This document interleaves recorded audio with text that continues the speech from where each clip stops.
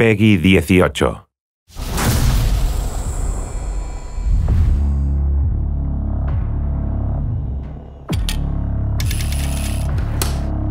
My name's Mick Gordon. I am here in beautiful Austin, Texas, to record a heavy metal choir for Doom Eternal. 1, 2, check.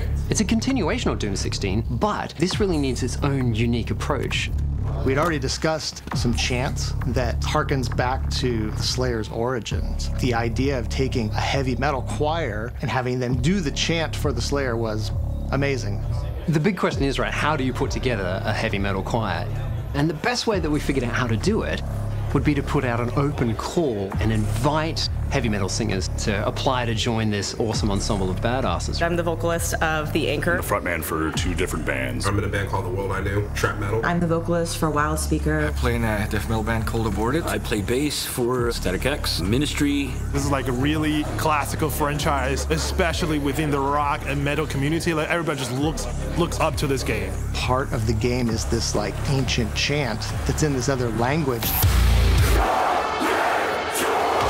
We want the whole game to feel like a heavy metal album experience. Every time I get a drop, I hit play and I'm like, oh, this is freaking amazing.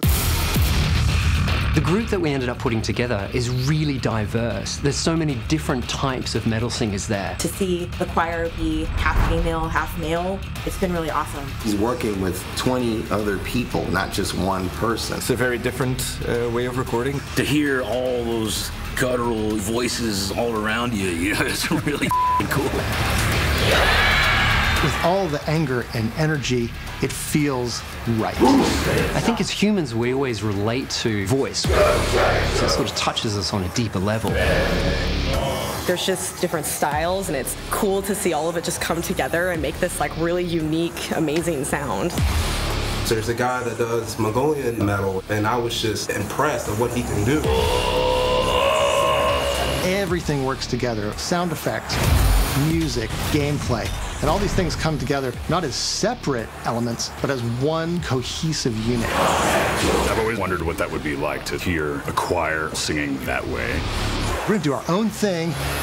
We're gonna do it like nobody else is doing it.